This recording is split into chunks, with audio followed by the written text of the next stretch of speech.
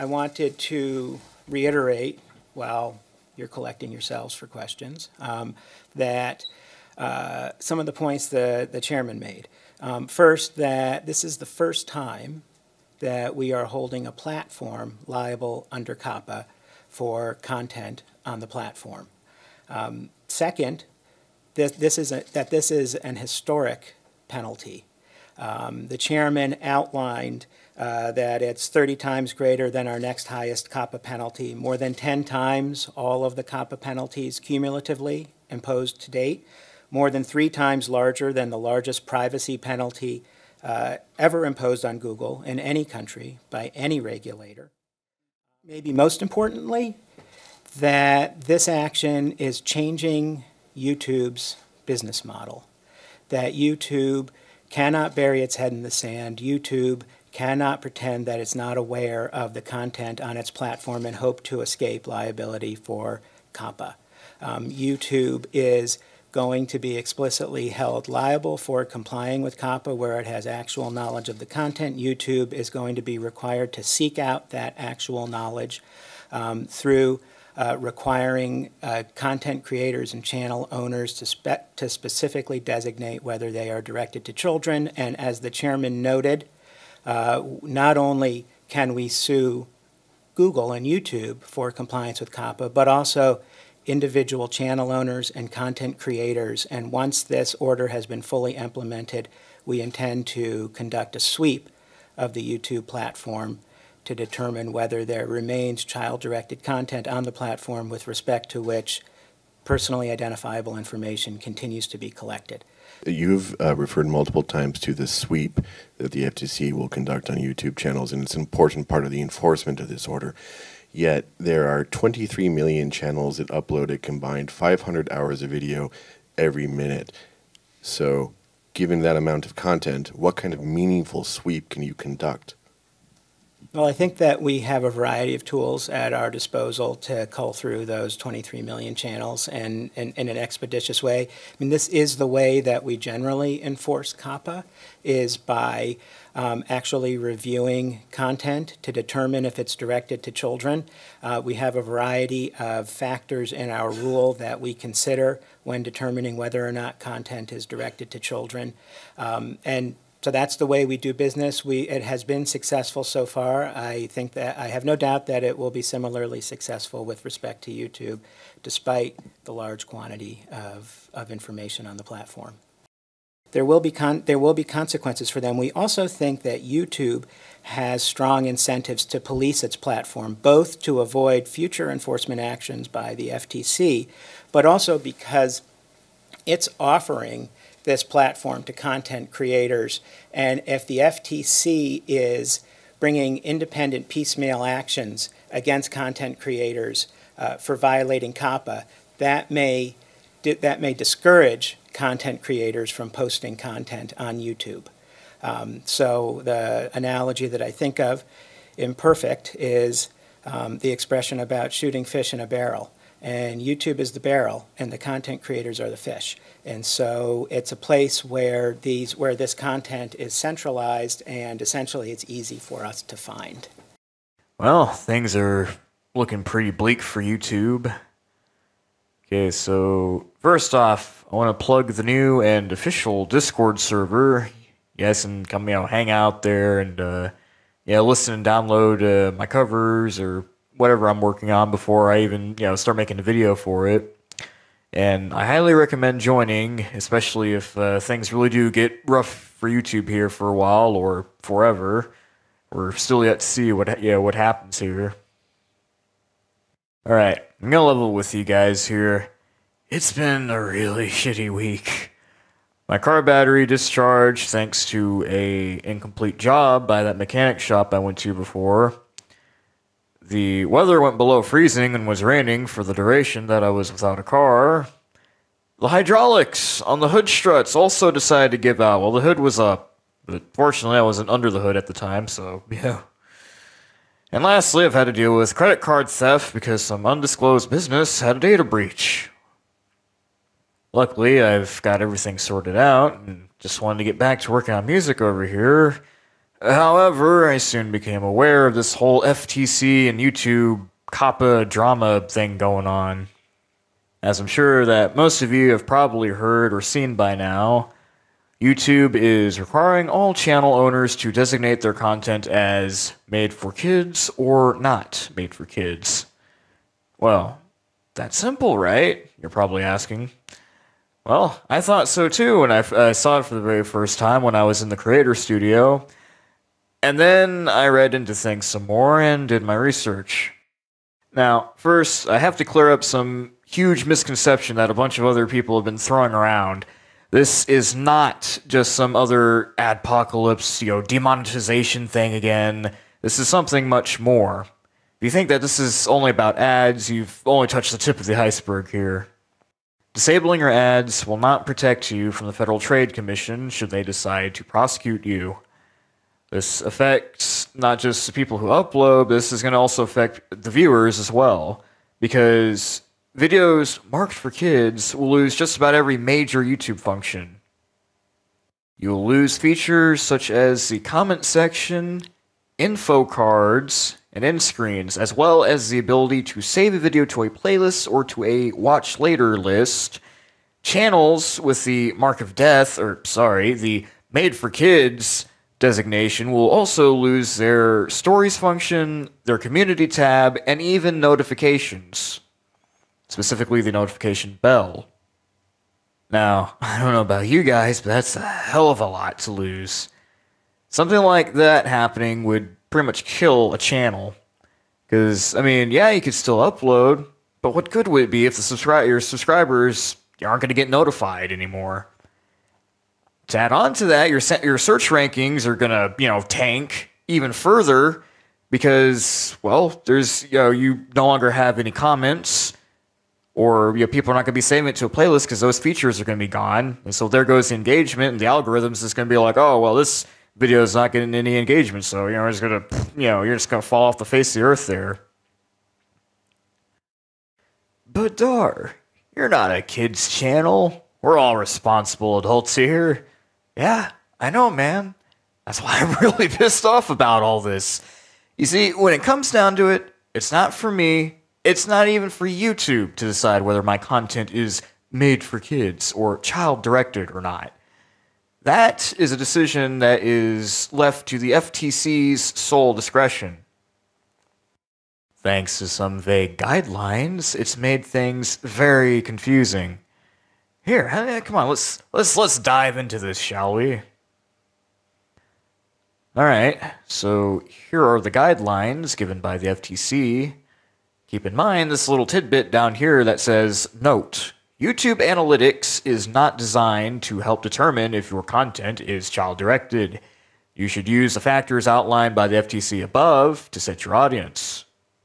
So, it matters not that this channel's analytics show that this channel is made up of an overwhelming majority of manly metal men with an appreciation for game soundtracks of old and new, aged from years 18 to 34. Nah, that doesn't matter. Alright, so let's read these guidelines. So, something is considered child-directed if, quote, children are the primary audience based on the factors described below. Well, I don't consider children as my primary audience. I already know who my primary audience is. Oh, wait, what's this?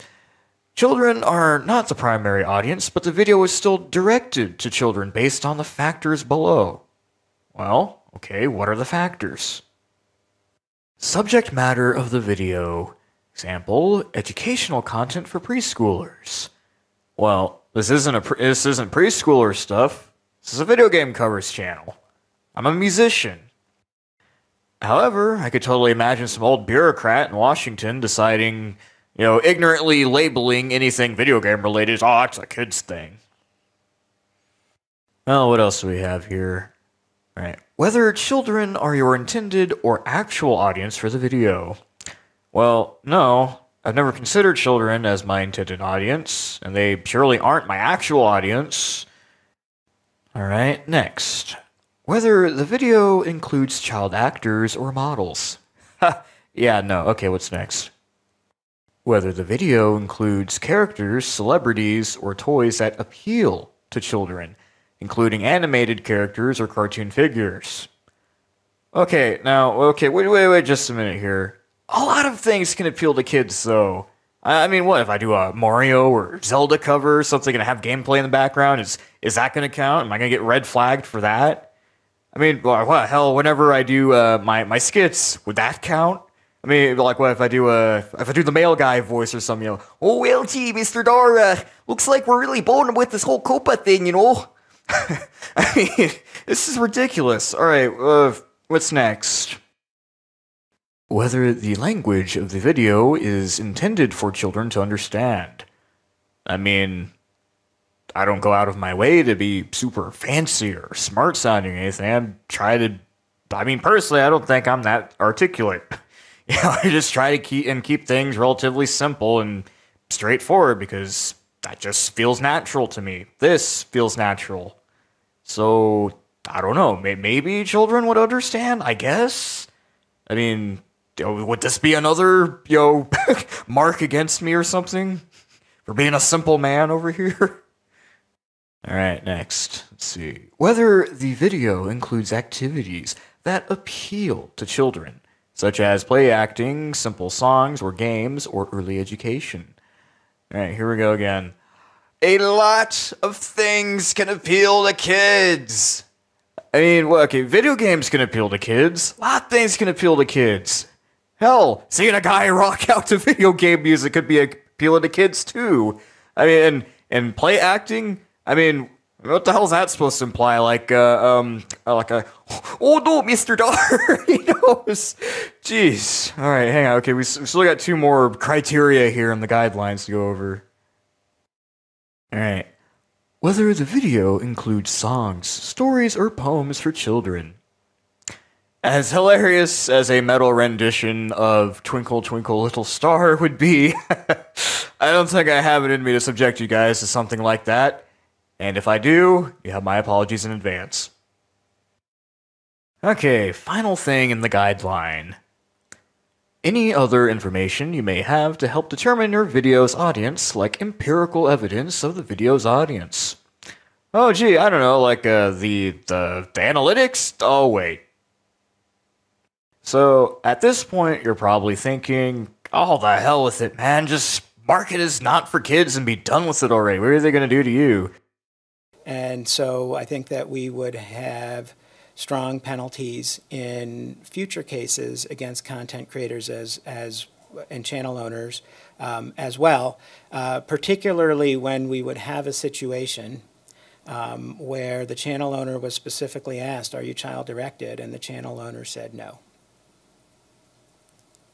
So when we see those facts, we're going to have to evaluate them. You know, every case is different. We'll have to evaluate the facts that we are given, and we'll have to evaluate them in context. But if I'm a channel owner, those facts don't look so good for me, I think. Moving forward, content creators are more at risk than the actual platform at being fined?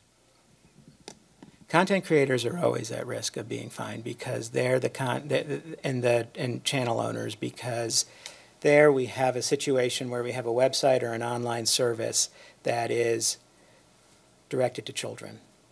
So there, in the general audience platform, we still have this knowledge requirement that we have to prove up. So there is, I think, in theory as well as practically speaking, generally a higher risk for channel owners and content creators who, after all, are creating this content and know intimately whether or not it's directed to children or not.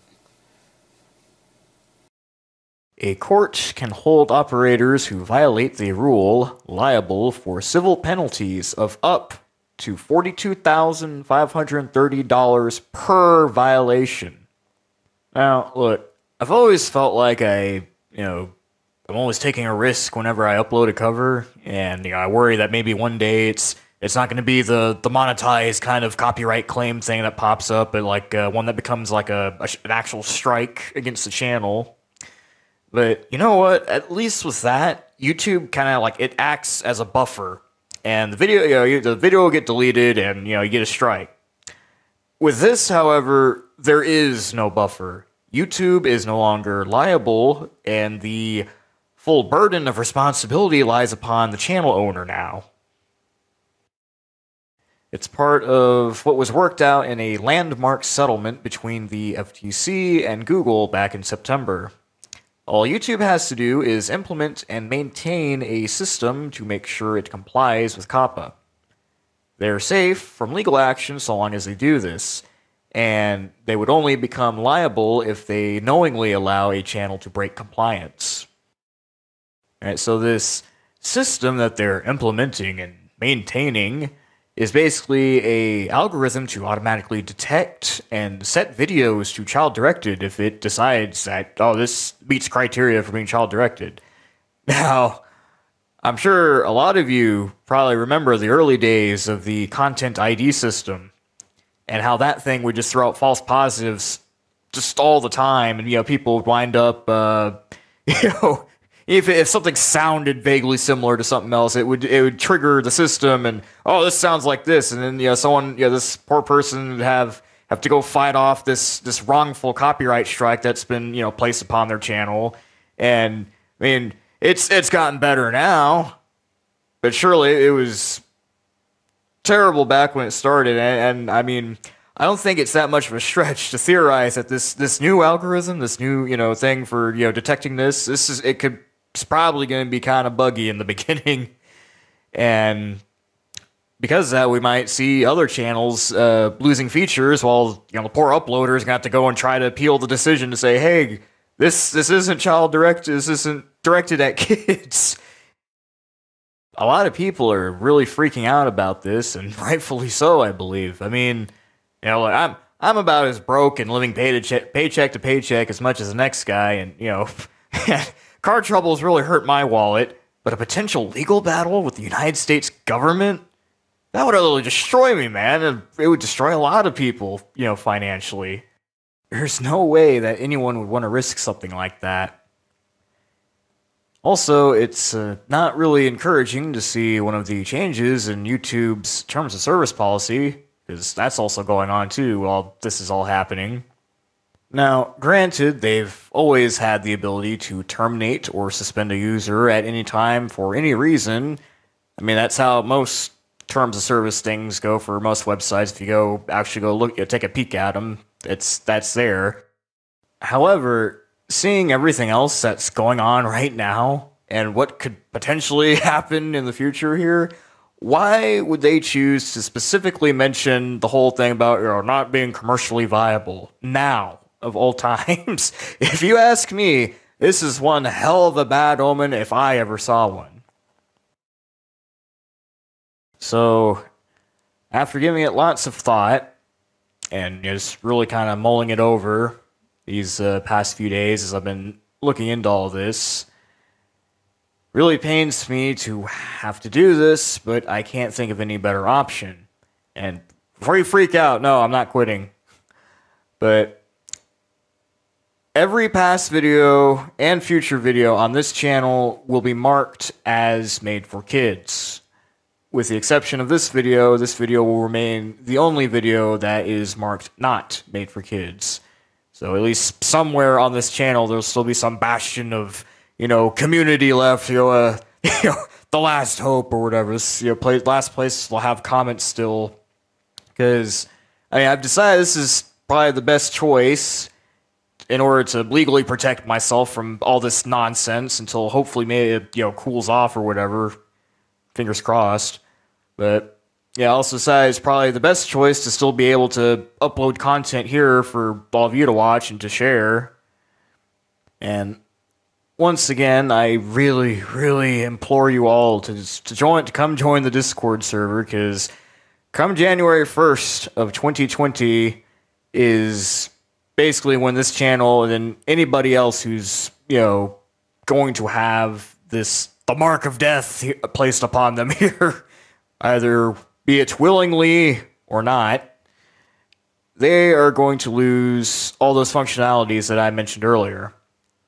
And I really want to try and preserve this little community that we've built up here and everything, kind of built up and developed here over the years that this channel's been up.